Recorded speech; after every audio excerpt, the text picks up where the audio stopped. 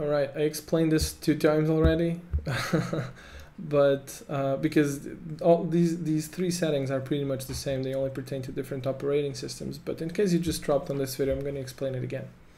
So you have the terminal integrated automation shell Windows. A path that WinSet will override terminal integrated shell Windows and ignore shell args values for automation related terminal usage like tasks and debug. Okay, so what does this mean? You have another setting here, which is terminal integrated shell Windows. By default, it's set to null, and that means it's going to use the cmd.x.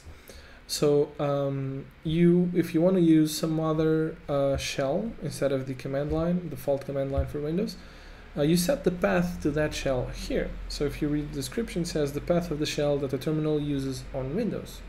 And this pertains to the shell that is integrated into VS Code.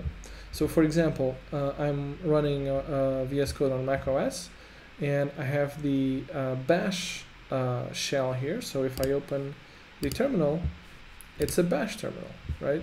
And I can change this to something else.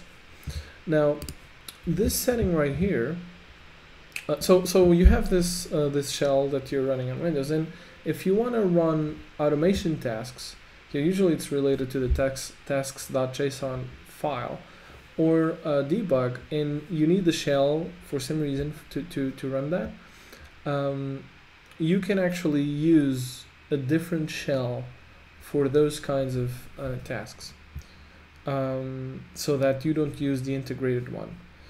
And that's pretty much it. If you want to use another shell besides the default one for automation tasks, you can do so here by setting the path to that shell.